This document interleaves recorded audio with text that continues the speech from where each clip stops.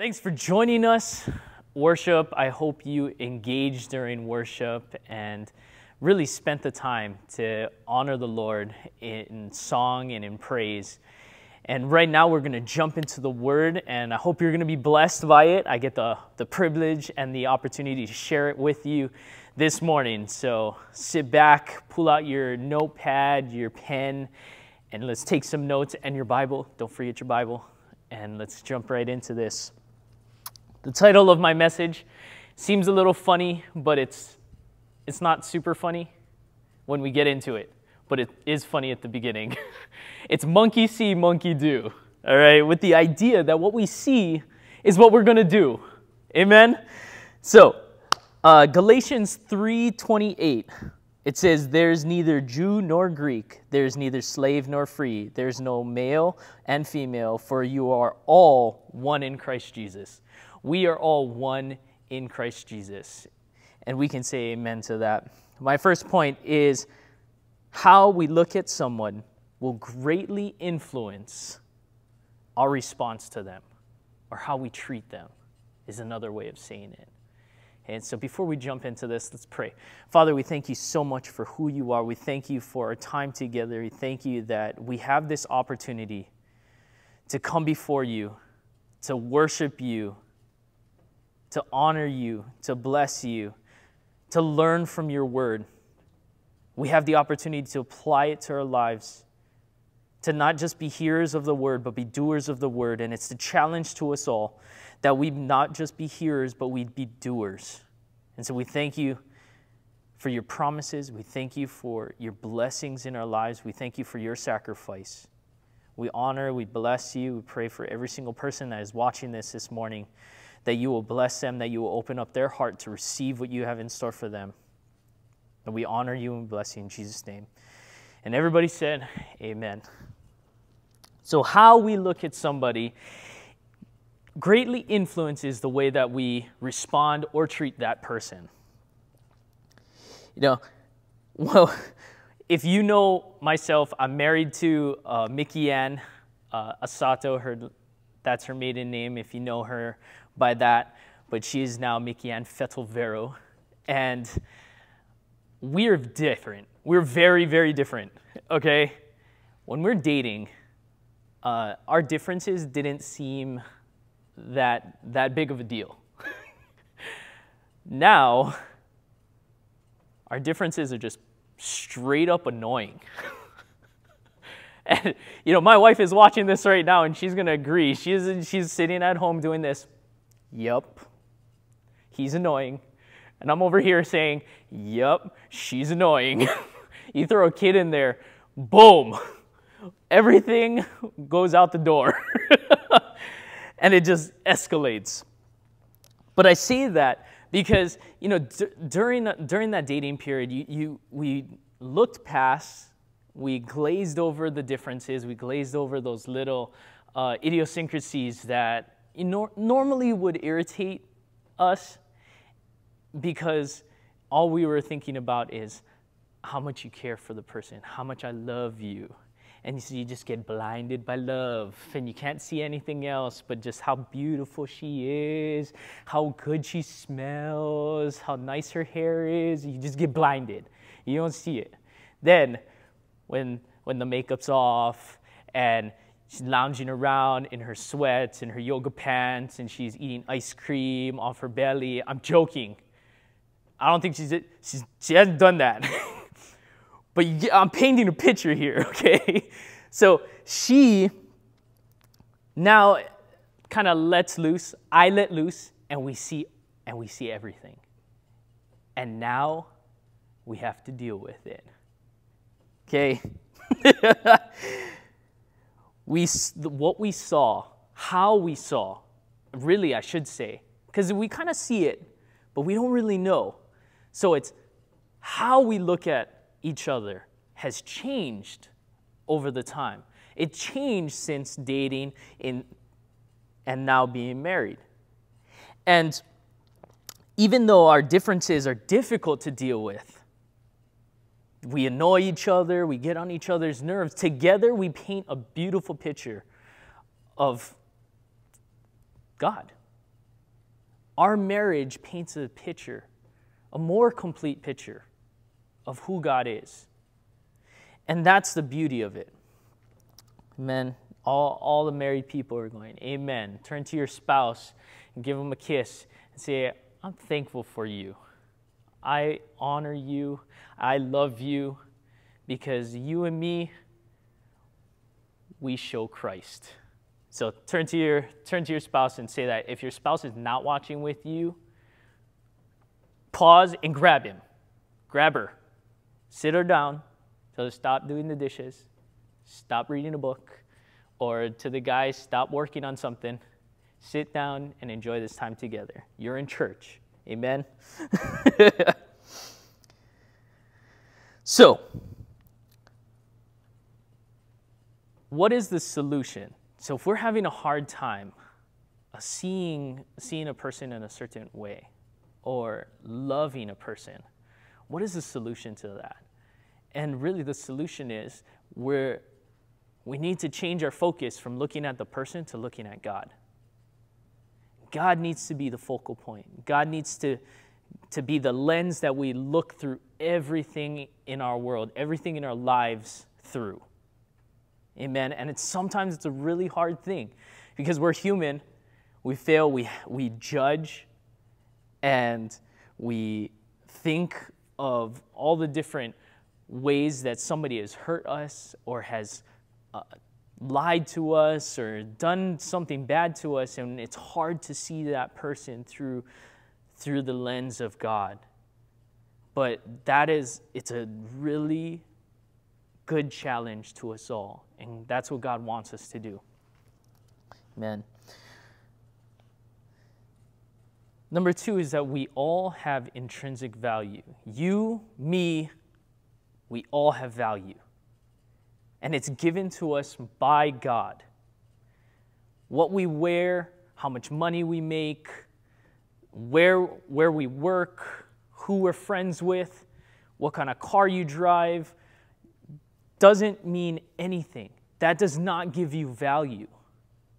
Your value is based and is given to you by God and only through Him. Everything else it's garbage. It means nothing. Your value is given to you by God because we're created in His image. Amen? And when we look at the intrinsic value, the value of every human being, every person, that begins to change the way we act and begins to change the way we do things and the way we respond to them. It's just taking our spouse, for example. When I look at Mickey, it's my goal to not look at the irritating things. It's not to look at the hard things to deal with, but rather to look when I see her and to look at her and to really look at her, that I see the face of God, that I see her value, her intrinsic value, her God-given value, that she is valuable, that she is precious. Because when I can look at that, when I can see God's face and God's Spirit within inside of her, it changes the way that I feel. No, it's harder to stay mad. It's harder to stay irritated. It's harder to be upset when I look at her and I see God in her face. When I look at her and I see the Spirit of God within her and the value that she is and how much God cares about her and loves her, it's hard for me to stay angry. It's hard for me to stay judgmental. It's hard for me to stay irritated during those times. And it's a challenge. I'm not going to lie, it's a challenge. And we all have that challenge, but it's something that God has called us to. In Genesis 32, we see a really good picture of this in the life of Jacob. And just to give you a little bit of backstory, so Jacob, he stole his brother's blessing because Jacob was the second son. He wasn't the oldest. So he stole the firstborn blessing from his brother Esau. And his brother Esau also traded away his birthright for a bowl of soup to Jacob. And so he got everything out of the family and not Esau. Because that's important for what comes next. He leaves, he goes to Laban, he marries his daughters, builds a family, acquires much stuff, and then ends up leaving. Is called back out to go back to the land that he is from. And this is where it kind of picks up. So in Genesis 32, verse 17 to 21, it says, he instructed the first, when Esau, my brother, meets you and asks you, to whom you belong, where are you going, and whose are these ahead of you? Then you shall say, they belong to your servant Jacob. They are a present sent to my lord Esau, and moreover, he is behind us. He likewise instructed the second and the third and all who followed the droves. You shall say the same thing to Esau when you find him. And you shall say, moreover, your servant Jacob is behind us. For he thought, I may appease him with the present that goes ahead of me, and afterward I shall see his face. Perhaps he will accept me. So the present passed up on ahead of him, and he himself stayed that night in the camp. Jacob was afraid that Esau was going to kill him. He was going to kill him. He was going to kill his family for stealing his blessing and for tricking him of his birthright. And he is rightfully so to be afraid. Because back in those days, in that time, that was a big deal for them. To get the birthright and to get the blessing, it was a big deal. And he took that from Esau. His fear led him to send these gifts, send these presents to his brother in order to appease him so that he wouldn't do harm to him. Because when Jacob looked at his brother, he saw the person that could want to kill him or may want to kill him. Let's read a little bit more. So verse 24 to 30. And Jacob was left alone, and a man wrestled with him until the breaking of the day. When the man saw that he did not prevail against Jacob, he touched his hip socket, and Jacob's hip was put out of its joint. As he wrestled with him, then he said, let me go, for the day has broken. But Jacob said, I will not let you go unless you bless me. And he said to him, what is your name? And he said, Jacob. Then he said, your name shall no longer be called Jacob, but Israel, for you have striven with God and with man, and have prevailed. Then Jacob asked him, please tell me your name. But he said, why is it that you ask me my name? And there he blessed him. So Jacob called the name of the place Peniel, saying, for I have seen God face to face, and yet my life has been delivered. In that interaction with that man, he didn't know it was the Lord. He didn't know it was God. But in that interaction with him, he saw the face of God within a man, within human form. His interaction with him changed his perspective, changed the way that he saw things, changed the way that he's going to do things, as we're going to read. Hey, at first, Jacob was afraid. He was afraid of his brother, that he was going to kill him, right? He meets God face to face, sees him, survives. Now he's about to meet his brother. And let's see what he says now. This is Genesis 33, verses 1 through 4. Let's skip a little bit of filler. 8 to 10. And Jacob lifted up his eyes and looked, and behold, Esau was coming, and 400 men with him. So he divided the children among Leah, Rachel, and the 2 female servants, and he put the servants with their children in front of them. Then Leah and her children, and Rachel and Joseph last of all. He himself went on before, bowing himself to the ground 7 times until he came near to his brother. But Esau ran to meet him and embraced him and fell on his neck and kissed him. And they wept. Esau said, why do you mean Or what do you mean by all this company that I met? Jacob answered, to find favor in the sight of my Lord. And Esau said, I have enough, my brother. Keep what you have for yourself. Jacob said, no, please. If I have found favor in your sight, then accept my present from my hand. For I have seen your face, which is like seeing the face of God, and you have accepted me. Jacob went from fearing his brother, and when he had that mental picture in his head, he saw the man that wanted to kill him, and he was afraid of that. He meets God. He encounters him. He sees the face of God in this man, and it changes his perspective so much that when he sees his brother and he's looking into his face, it's like he's looking into the face of God, the person that had his life in his hands. His whole demeanor, which leads us into point 3, his demeanor went from a spirit of fear into a spirit of peace and of honor. And we can see that in how Jacob really interacted with his brothers during that meeting. Rightfully, Jacob had the birthright. Rightfully, he had the blessing. Because in those days, when they were given, they couldn't be given to anybody else. It was meant for the firstborn. It was meant for that. It was meant for Esau. But Jacob had it. And so he was afraid. He was afraid for his life because his brother rightfully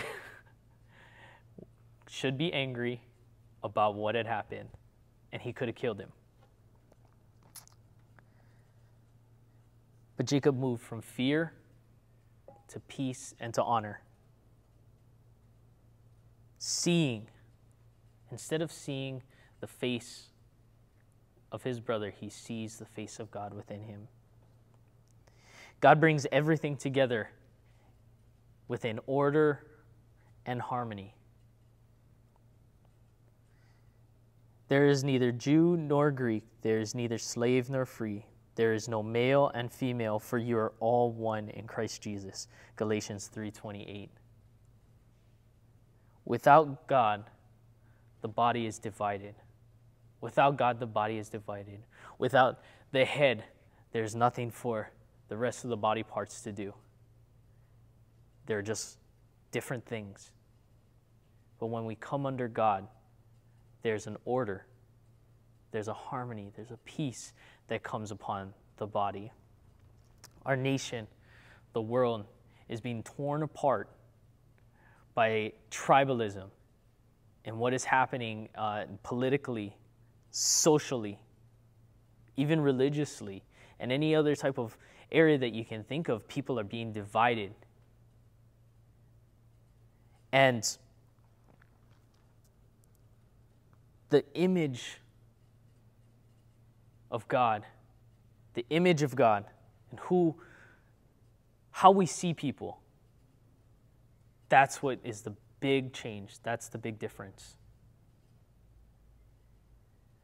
When we see God, when we love one another, our world, how we act, how we operate within it begins to change. I want you to take a moment and imagine, close your eyes and imagine this.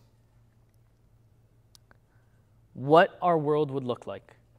What would our world look like if when we looked at people, we see the face of God? We see their intrinsic value. We see them for who God has made them to be, who God has created them to be. Not who we judge them to be or who we think they are, but who they really are. If you can imagine that with me, it's such a powerful image of what our world could look like. The peace that our world could have, the love that our world could have. This is what God commands of us all. He commands this of us. Jesus left us with the two greatest commandments. Point 4 is to love God and to love other people. Love God, love other people. John 13, verse 34 and 35 says, "A new commandment I give to you, that you love one another just as I have loved you. You also are to love one another. By this all people will know that you are my disciples, if you have love for one another." God's glory is shown. It's shown through people as they love and honor each other. As they love and honor each other, no matter what the circumstances are. No matter what the circumstances are. 1 Peter 4:8 says that above all, keep loving one another earnestly, since love covers a multitude of sin. No matter what the circumstances are, no matter what the background is of somebody else, when we see the face of God within them, when we see their value, we choose to love unconditionally. It covers everything that they've done. It changes the way that you're going to act towards that person. It's going to change the way that you deal with the person. It's going to change this lens of looking at the world through God and through the image of God. It'll change the way that you live your life. Now I challenge you this morning to change your perspective, to change the way that you view people, change the way that you look at them, that you look at a person's value for who God created them to be, not for who you think they are, for who they really are, that they are a child of God, that they're fearfully and wonderfully made, born and made in the image of God. And that when you see them, you see God's face. You see their value. And you choose to love unconditionally, covering up their mistakes, covering up their successes if you're jealous of them, but choosing to love. It's a challenge for you, a challenge for me, that we do this together. And we show people the glory of God as we love one another. Even though that somebody may do harm to us or bad to us, that we still choose to look at the value that they have, no matter what. This is the way that we look at a person. The way that we look at a person, the perspective that we have is going to greatly influence the way that we react and we respond and we treat the people in this world, the people closest to us, our enemies, our friends, coworkers, whoever it may be. It's going to change the way that you interact with them. I guarantee it. If you take this challenge to heart, it will transform the way that you see this world. It will transform the way that you see people. And God's going to put a love in your heart for people. And He's going to use you to reach those people. I truly believe that. If God, Jesus, felt that every single person on this earth was worth dying for, that tells you the value of who we are, the value that we have as human beings, as people. Even yet, while we were still sinners, Christ died for us, chose to pay the price for you and for me, because you and I are worthy of it in His eyes. We're valuable in His eyes. And so when we can look at people and we can see the value that God has placed upon us in each and every single one around us, it's going to change the way that we act. It's going to change the way that we see things. And our world is going to change, but it starts with you. It starts with me. And so I'll leave you with that. I hope you've been blessed this morning. If you'd bow your heads and pray with me. But before we do that, I'd like to just kind of read a little bit of I just remembered this. I read a little bit of a letter that was written by a monk in Algeria. He was doing work for the Lord there, and a group of Islamic radicalists found out and was on their way to kill him and everybody there. And so he writes this letter in anticipation of his death, and he talks about his joys and what God has done, and he writes it to his families, and then right at the end, he begins to write to his would-be killer, the person that is going to take his life. And this is what he says. And you also, the friend of my final moment, who would not be aware of what you are doing. Yes, for you also I wish this. Thank you. And this adieu, to commend you to the God whose face I see in yours. And may we find each other happy, good thieves in paradise, if it pleases God, the Father of us both. Amen. And that's such an amazing picture of somebody who knew that his life was going to end, that was going to be taken by somebody. And he writes this letter, this portion of his letter, directly to the person that was going to kill him, and says that even you, yes, even you, I say thank you. And that we find each other as good thieves, friends in heaven, in paradise. And so, the challenge to you and to me, let's change our perspective. Let's look at people. Let's look at the world through the lens of God, through the face of God, with that perspective in mind, and each and every person's intrinsic value on our hearts and at the forefront of our minds. And let's just live our lives like that. And let's see God move and transform us. Amen. Let's pray. God, we thank you so much that you saw the value within us, that you created us with value, that is so important to you, that you would come to earth and you would die and pay the ultimate price and the sacrifice for my life, for our lives. We pray that this morning marks a line in the cement, or not just a line in the sand that can be easily wiped and moved, but a line in the cement that we want to change our perspective and the way that we see people for the rest of our lives.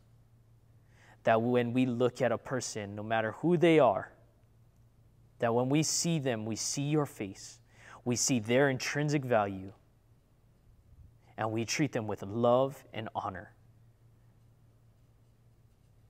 As the love that you have for us, and the love that grows in our heart begins to cover the sins, the multitude of sins that a person has done.